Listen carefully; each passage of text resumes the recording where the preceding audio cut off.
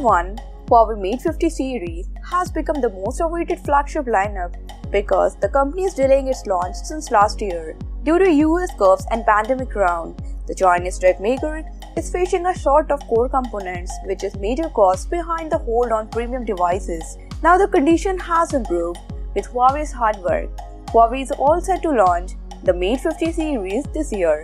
As per the information, Huawei Mate 50 series launch is expected to happen in July 2022. However, also, it will be the first to be powered by Qualcomm Snapdragon 8 Generation 1 4G chipset. Recently, a Vivo tipster broke a news that the stable HarmonyOS 3.0 will launch in July 2022.